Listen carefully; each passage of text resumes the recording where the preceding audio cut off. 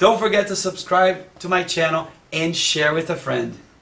This book by Dr. Furman, of the endless volumes written on intermittent fasting, I think is the best. So intermittent fasting is going to make you more sensitive to insulin, right?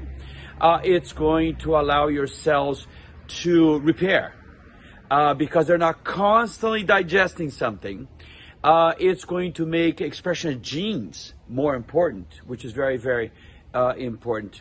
And it's going to build growth hormone, which is easier to burn fat, and muscle, which burns even more fat. Okay, you guys? So that's the gist of it. But let me use symbols and let me use simple analogies to really hit the point home, drive the point home.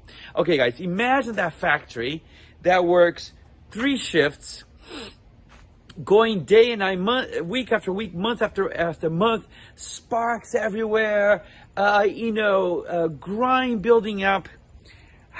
It'll get to a point where that factory is inefficient. Things are not getting clean. Things are not getting fixed. Accidents are happening. People are exhausted. Mistakes are being made. Imagine that dark factory, sparks flying everywhere, and the immense pressure to produce. Okay. Then imagine a factory that does take Sunday off to relax, recover, clean up, repair itself. Okay.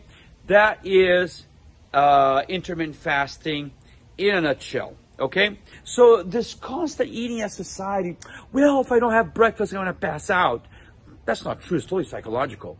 The breakfast and the snack between breakfast and then lunch. And then, by now you're starting to get bloated. As we get older, we have less and less enzymes to digest. That adds even more to the pressure. And then you have something to eat, between dinner and lunch and dinner, and then several snacks after dinner. You go to bed this big, all bloated. Again, you don't have the enzymes. The older you get, you have less and less enzymes. Number one, in my opinion, most important point in intermittent fasting, you just allow your body to rest. When your cells are not digesting some food, some drink, some artificial this, some artificial that, it has a chance to relax, and repair itself. Intermittent fasting lowers the bad cholesterol, LDL, and lowers your blood pressure. So the heart does better. You're not going to develop Alzheimer's. So all this stress points in the direction of Alzheimer's. When you're intermittent fasted, your body has a chance to repair itself. So less chance of Alzheimer's. Weight loss is the rule of 10s. 10% abdominal, minimum 10% abdominal fat loss in, a couple months, and 10% weight loss. How about longevity?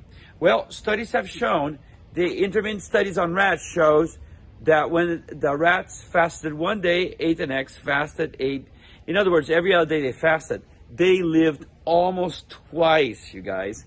So think about a life expectancy of a rat. They live twice that. So helps the heart, helps your brain, prevents terrible disease like Alzheimer's, diabetes too, makes you look better, makes you lose abdominal fat, which is the worst, the most damaging one, increases growth hormone, so you develop toned musculature, and burns even more fat. So all the way around, intermittent fasting. And you see there's a historical precedent for it. How many times in the Bible you hear the word fasting? You read fasting. That occurred a lot in those days. We see it in nature, the lion eats twice a week. We see it in the Bible. Now science basically supports intermittent fasting. Look, you guys, it's 6 o'clock here, and I have not had my first meal of the day. Not yet.